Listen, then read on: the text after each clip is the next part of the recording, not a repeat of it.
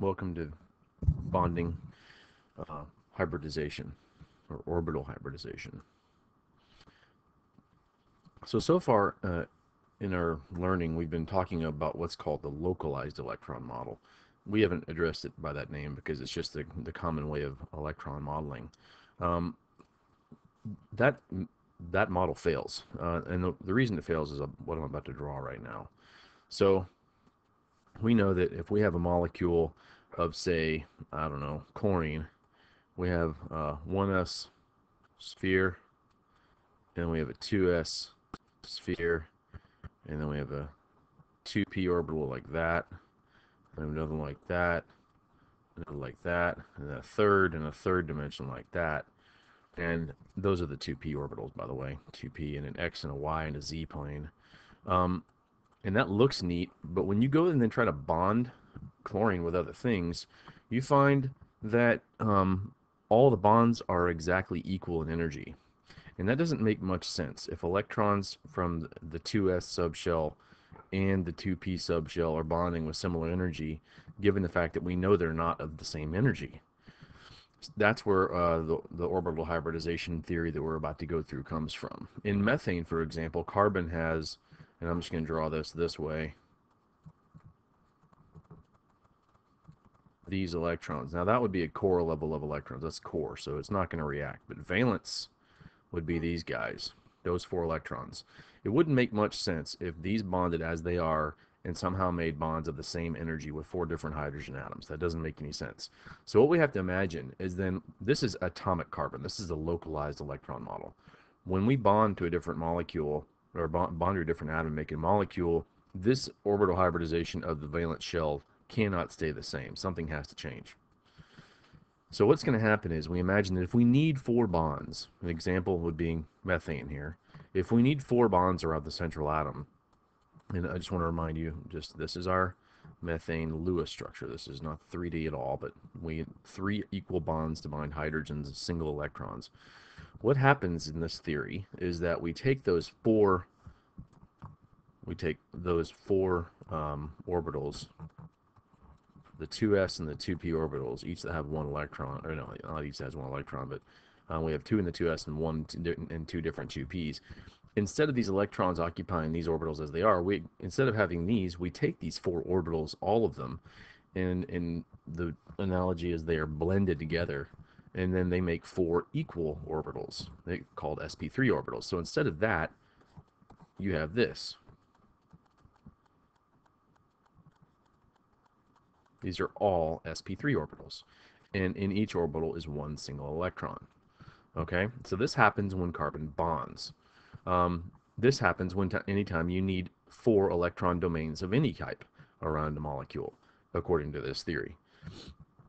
Each one of these would be able to overlap with the 1s orbital from each hydrogen atom to make methane. This makes a 3-dimensional tetrahedral shape, 109.5 bond angled methane molecule. In this model, sigma bonds are the single bonds. And we'll show those in the next diagram on this page. But atoms with 4 electron domains are considered to have sp3 hybridization. You might have noticed this on your valence shell electron pair repulsion theory guidance document we gave you. And this is true even for water or ammonia, who maybe have 2 bonds or 3 bonds, but they've got 4 electron pair domains. Single bonds are called sigma bonds. Okay, so this single bond that's in between carbon and hydrogen is a sigma bond. This is the diagram of the 1s and 3p orbitals becoming 4 identical sp3 orbitals with a bonding region, and this is called an anti-bonding region. You don't really need to know that, but it's nice to know what that little nubbin means. Your nucleus would be here. Okay, so this is in 3 dimensions your tetrahedral shape. This is carbon with 4 bonding domains, and you can imagine hydrogen bonding those.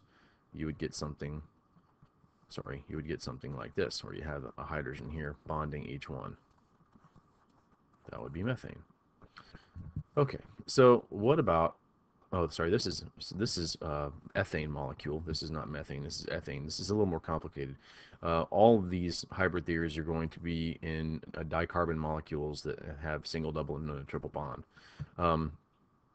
All these bonds you see are sigma bonds. This is a sigma bond between the 2 carbon molecules, Here's a sigma bond between carbon and hydrogen, and those are all sigma bonds. Okay, notice each carbon has 4 bonds around it. These are tetrahedral in shape, bound across one another. Now, the little brown or gray nubbin you see is that antibonding region. Okay, and you don't know what that is, but that's why it's there. We'll get into that in AP Chem. Oh, it's also important to note that sigma bonds form in between the nuclei. Okay, that'll become more important in the next type of hybridization. When you have a molecule like ethene, which is Lewis structured here, each carbon atom has 3 bonds, a double bond and 2 single bonds. In this case, since we need 3 bonds, we're going to hybridize 3 of those orbitals. And so instead of doing all those orbitals, we're going to hybridize these 3 and leave this 2p orbital as is. Okay, keep in mind the shape of the p orbital is this, right? So when we hybridize that, we're going to get this setup. We're going to get 3 2sp2 s and p2, which means 1s and 2 p's, and then we're still going to have this 2p orbital left, and this is each going to have an electron in it, and there's going to be one here also. Again, this is carbon doing this. This type of hybridization results in a trigonal planar electron pair geometry with 120-degree bond angles. Again, the sigma bonds overlap head to head, and the electrons are right in between the 2 nuclei. The unhybridized p orbital, though, does something different. The unhybridized p orbital on each carbon atom are going to overlap above and below the plane of the sigma bond, giving a pi bond. 2 electrons, one from each carbon, are going to be in a pi bond. And this is very different from what our imagination of a double bond was coming into this lecture, so please bear with here. So we have 2 different p orbitals that didn't hybridize. Each has 1 electron. And imagine this plane above and below that electron occupying all this potential space. Okay? Very different than a sigma bond that's between the 2 nuclei, isn't it? Because the electrons in the pi bond are not directly between the nuclei, a pi bond is weaker than a sigma bond. Double bonds are stronger and shorter than single bonds because they have 1 sigma and 1 pi bond. But they are not twice as strong as a single bond. Okay? We'll talk about that in a future lecture also.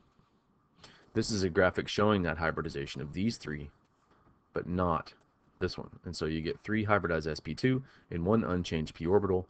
And in 3 dimensions, the carbons, you have 3 potentials for sigma bonds here, here, and here. And then we have this pi orbital here. And here we go in the 3rd dimension, we have the pi bond. So we have a sigma here, and the sigma between the carbons. And then above and below the plane, we have this pi bond here and here. This is not 2 bonds. This is 1 whole bond doing all this. And that's why I love this graphic here. This purple space here is that single pi bond above and below the plane of the sigma bond, making it a double bond. And this is the entire structure of ethene. Okay, C2H4. Now, what if you had something like ethine, also known as acetylene? Those of you that are welders or will be welders need to know what acetylene is. It's a lot of fun. It has, each carbon in ethine has 2 bonds. I don't know why I crossed that out, but it's 2 bonds. 1 triple bond, 1 single bond. So what we're going to do, since we need 2 bonds, is we're going to hybridize 1s and 1p and leave 2 unhybridized p orbitals. The s orbital from each hydrogen overlaps with the other to form 1 sigma bond. The other sp orbital overlaps with one of the sp orbitals and the other carbon to form a sigma bond with the carbons. So you have a sigma bond here, and in between the carbons a sigma bond here. The remaining 2 p orbitals from each carbon overlap outside the plane of the nuclei and form 2 pi bonds. And if you can imagine, we can just, in our brain, imagine in the y plane we have p orbitals, but we also in the z plane going in and out of the page have a different set of p orbitals doing the same thing as the other. A triple bond is 1 sigma and 2 pi bonds, and thus is stronger and shorter than a single or double bond. It is not 3 times the strength of a single bond, though. The bond angle here obviously is 180 degrees. This is the hybridization. We're only going to hybridize these 2 guys this time, leave these 2 the same. And here we have one of the carbon atoms in an ethine molecule. We have a potential for the sigma bond here and the sigma bond with carbon, this hydrogen, and then we're going to have potential for 2 pi bonds here and here. This is the z plane going in and out of the page. Here's our y-axis here, and here is the glorious drawings. Now, I love all these. I know it's hard and strange the first time you see it, but try to spend a minute with it and make sense of it. Here we have the sigma bonds only expressed. This makes very much sense when we just look at this.